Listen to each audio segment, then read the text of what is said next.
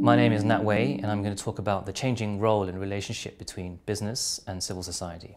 When many would say that the 20th century saw very much the rise of national governments and of the state in being a kind of one-stop shop for many of the services that we enjoy today. Recent developments, both economically in both the East and West, have, I think, given rise to realization in government that there is a need to introduce more business and social sector involvement in everything.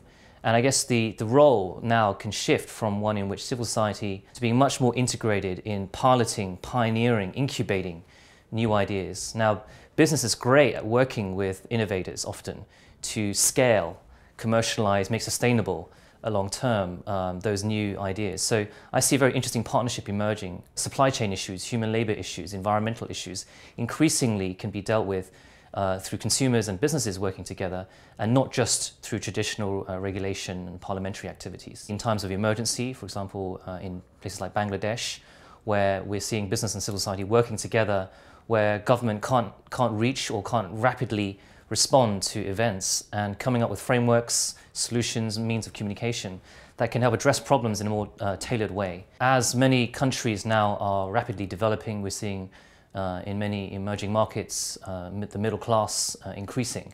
This creates huge opportunities, again, to have alliances between the business community serving those middle classes, to develop new solutions for some of the challenges that you face in countries like China, India, and all over the world.